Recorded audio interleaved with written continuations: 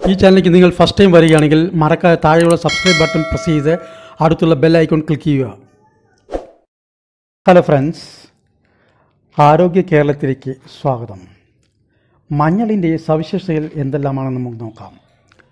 മഞ്ഞളും വേപ്പിലയും ചേർത്തരച്ച് കഴിക്കുന്നത് ഭക്ഷ്യവിഷബാധയെ ഒഴിവാക്കാൻ നല്ലതാണ്. മഞ്ഞളും തുളസിയിലയും അരച്ച് കടിച്ച സ്ഥലത്ത് പുരട്ടുന്നത് എട്ടുകാലി വിഷത്തിന് നല്ലതാണ്.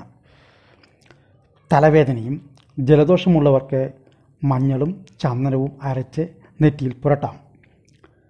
മഞ്ഞൾ ചുട്ടതിൻ്റെ പുക ശ്വസിക്കുന്നത് തലവേദന മാറാൻ നല്ലതാണ്.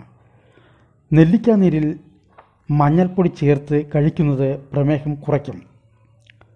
രക്തക്കുറവ് മാറ്റാൻ പതിവായി മഞ്ഞളിൻ്റെ നീരിൽ തേൻ ചേർത്ത് കഴിക്കുക. ഇത് ക്യാൻസർ വരാനുള്ള സാധ്യതയും കുറയ്ക്കും.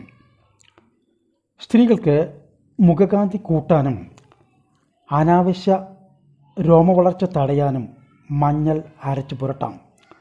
ഭംഗി കൂട്ടാൻ മാത്രമല്ല, തൊലിക്ക് യുവത്വവും ആരോഗ്യവും പ്രദാനം ചെയ്യാൻ മഞ്ഞളിന് കഴിയും.